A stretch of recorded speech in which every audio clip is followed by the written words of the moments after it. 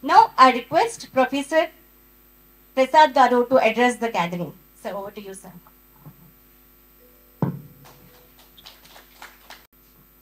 I bring you greetings on the occasion of International Day of Peace.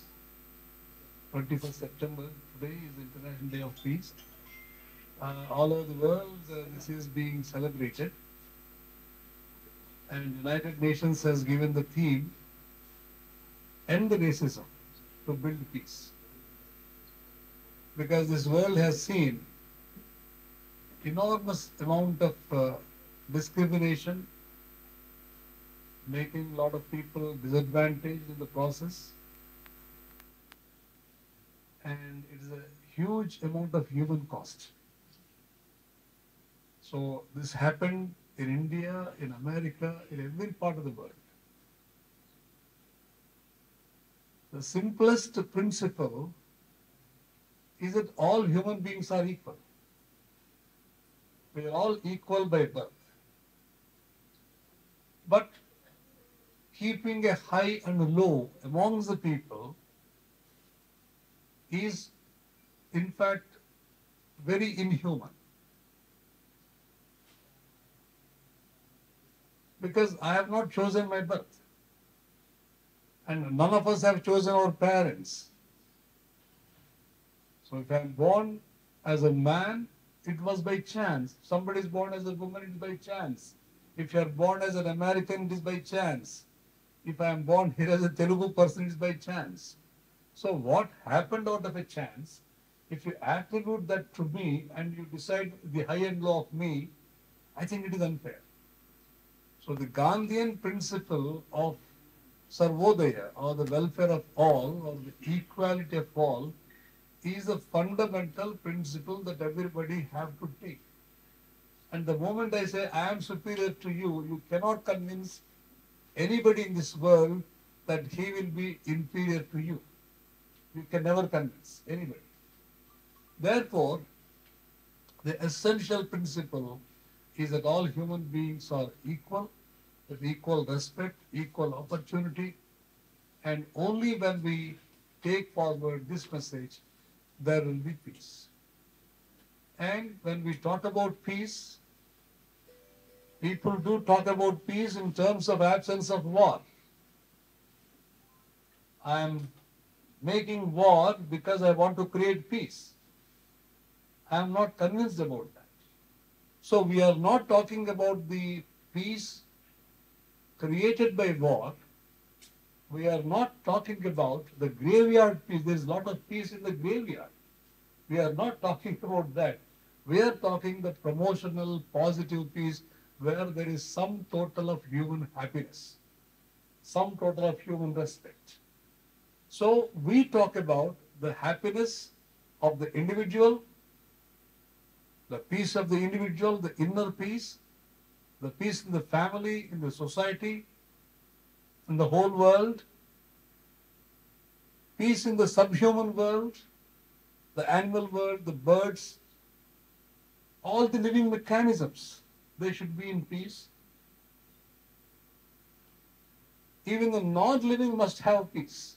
The rocks, the oceans, the air, do we have any right to pollute them? In fact, Hyderabad has got beautiful rock structures all around, but today they're all gone. We destroyed that.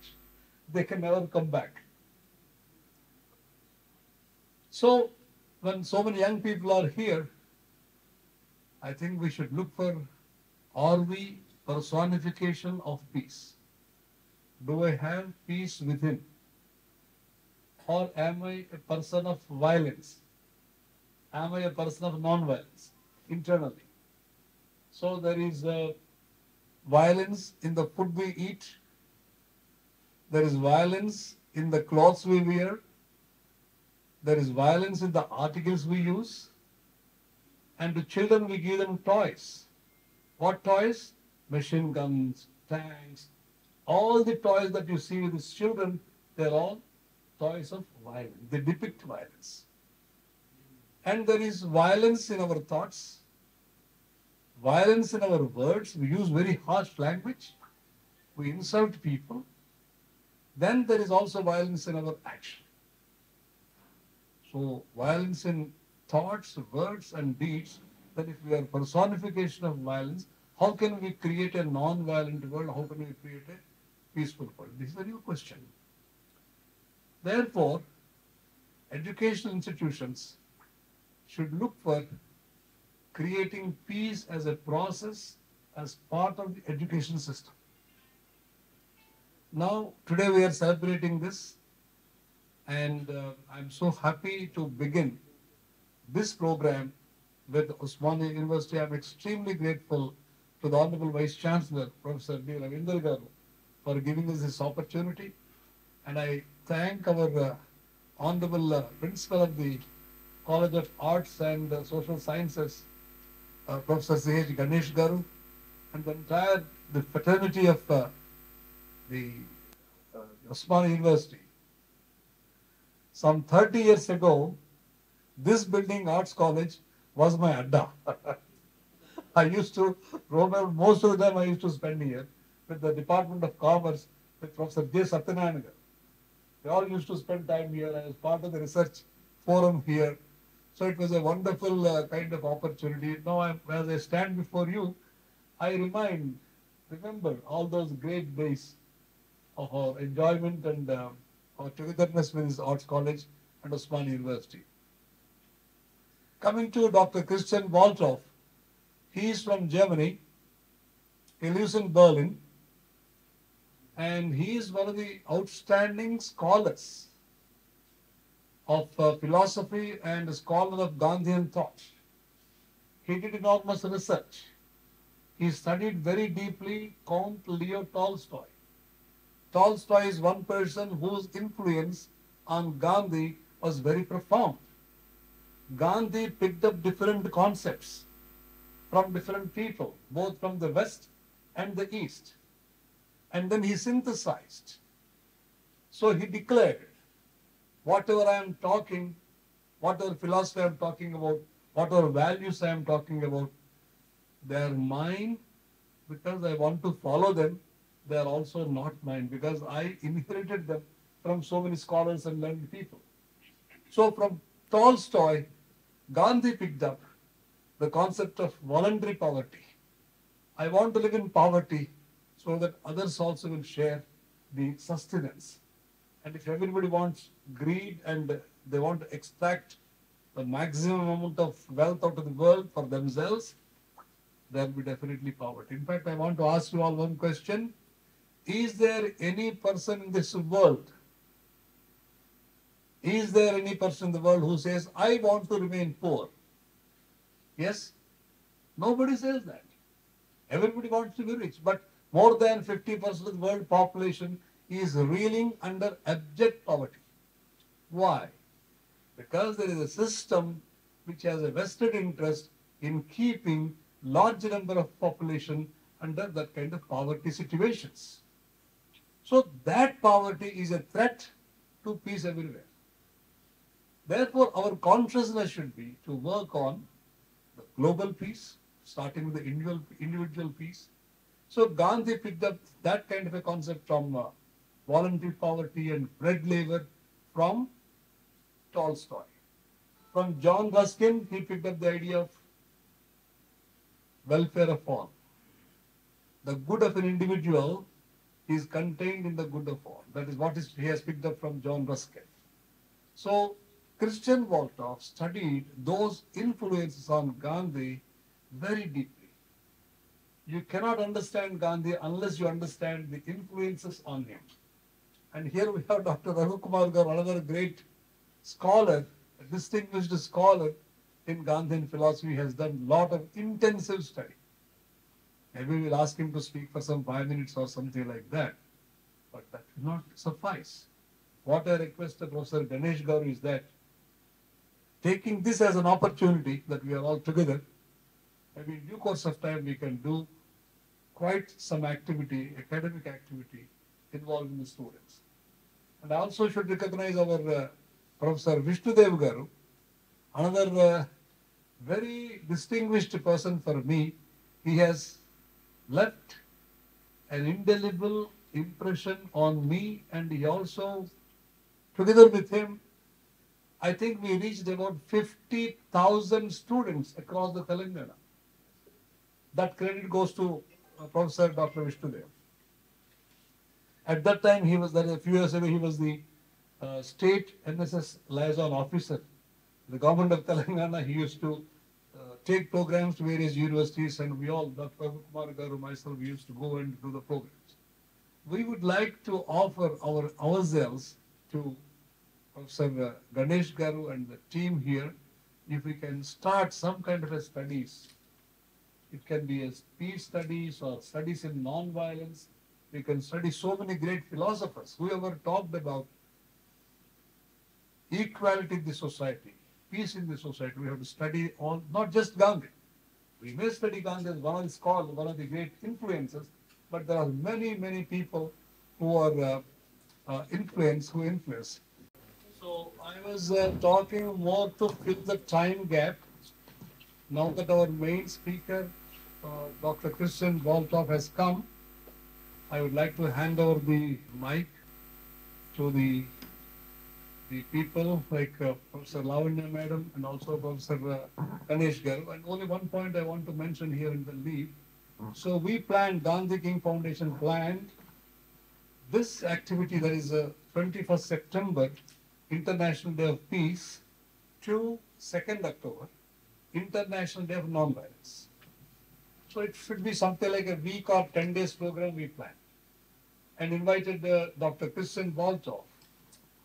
But then what happened, there had been so many emails and so many phone calls saying that bring him to our university, to our place, like that.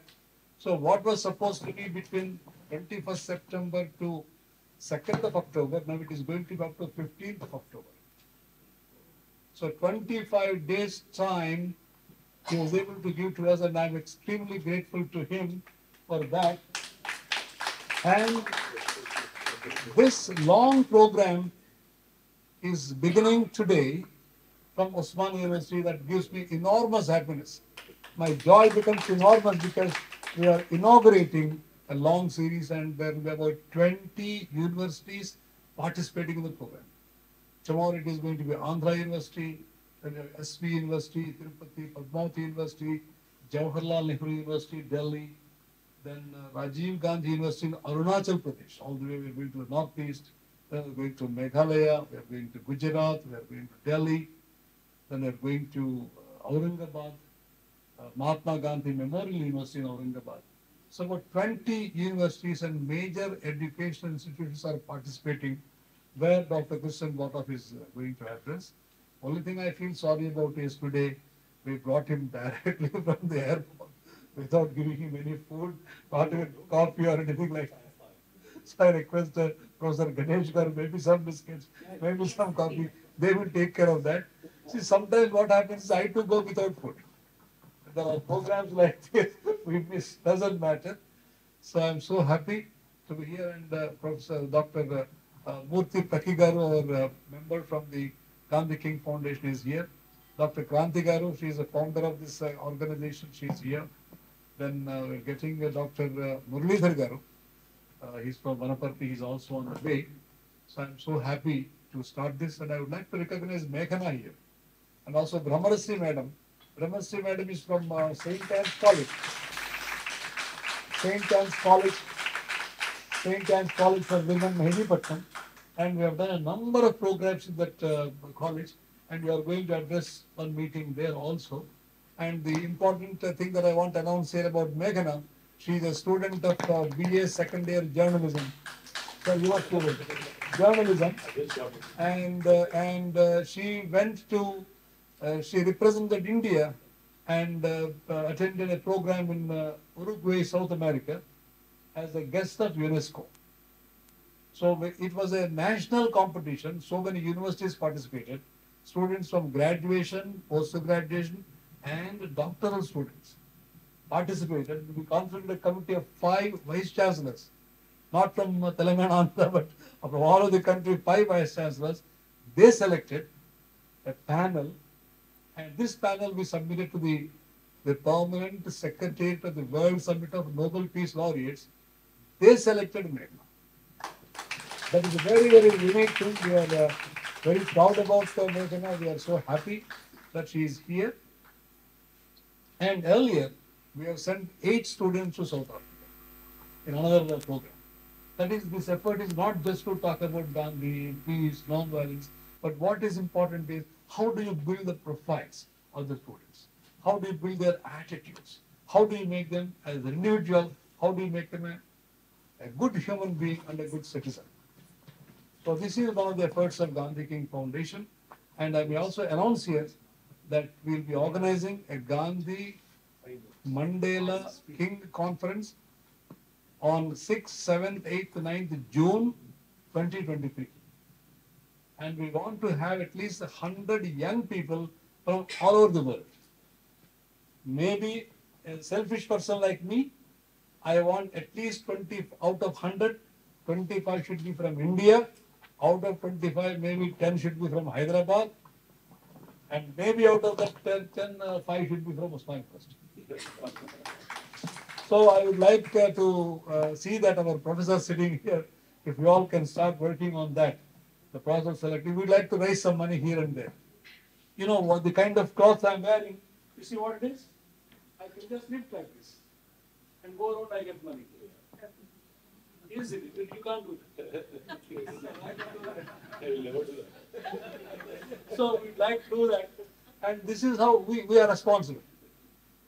We are responsible for our young students, young people. We'll work for them, and we'll definitely create a peaceful world. With this, I just thank you very much for this wonderful opportunity given to us by Osmania University, especially Professor Ganesh Garu and Professor Ravindra Garu, Honorable Vice Chancellor.